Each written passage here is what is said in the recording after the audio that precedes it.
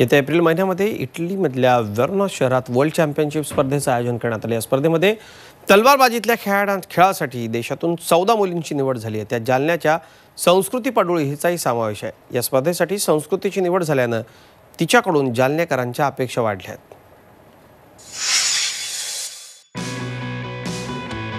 1 ते 10 एप्रिल दरम्यान इटलीतील वेरोना शहरात पार पडणाऱ्या वर्ल्ड चॅम्पियनशिप स्पर्धेची तयारी जालना शहरात सुरू झाली आहे। कारण शहरात राहणाऱ्या 17 वर्षाच्या संस्कृती पडूळची या स्पर्धेसाठी निवड झाली आहे। त्यामुळे तलवारबाजीतील खेळातून संस्कृतीची तलवार या स्पर्धेत तळपताना भारतीयांना पाहायला मिळणार आहे। मी आतापर्यंत 35 खेळलेली, सगळं इंटरनॅशनल, नॅशनल, स्टेट मिळून, आणि सगळ्यात जास्त अंडर-12चं सिल्वर आहे, सगळ्यात मोठं पदक।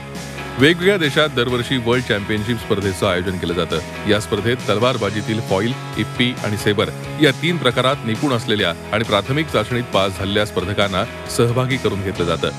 यंदा तलवारबाजीतील तिन्ही प्रकारासाठी देशभरातून 14 महिला खेळाडूंची निवड करण्यात आली आहे। त्यातील सेबर प्रकारासाठी देशभरातून 2च महिला खेळाडूंची निवड झाली आहे। त्यात संस्कृती यंदा देशाचं प्रतिनिधित्व करणार आहे।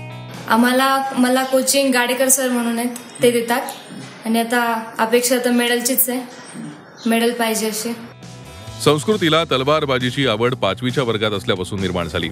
आतापर्यंत संस्कृतीनं विभागीय, राज्यस्तरीय आणि राष्ट्रीय पातळीवर झालेल्या 35 पेक्षा अधिक स्पर्धेत सहभाग घेतलाय।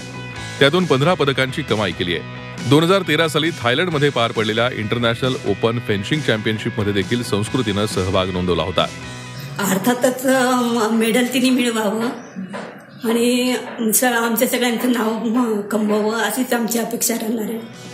सध्या जालना शहरातल्या सरस्वती भुवन शाळेच्या मैदानावर शहरातील महिला खेळाडू तलवारबाजीचं प्रशिक्षण घेत आहेत। मात्र अनेक समस्या भेडसावत असल्याचं प्रशिक्षक मान्य करतायत। या सर्व खेळाडूंना आवश्यक पाठबळ दिल्यास जालन्यातून संस्कृतीसारखे अनेक गुणवंत खेळाडू देशाच्या पातळीवर आपलं नाव चमकवतील यात शंका नाही।